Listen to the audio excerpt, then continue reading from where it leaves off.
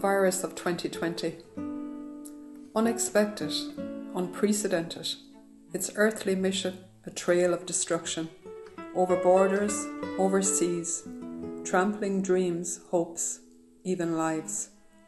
Who knew but God that this was coming? The world was not watching, waiting, anticipating this shaking, quaking of markets, might and men.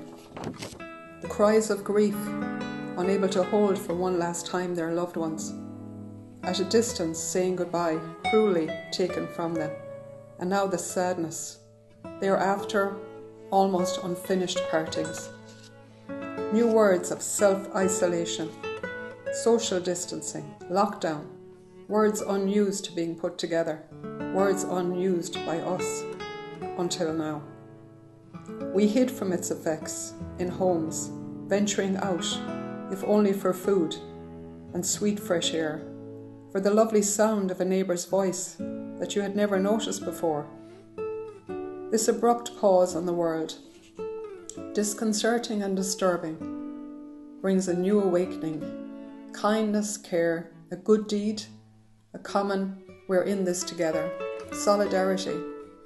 We've regressed to days of quiet, of simple times when we paused to smell the flowers or listened to pure birdsong, when the air was clean and unpolluted and nature behaved as it could and should. Who knew but God?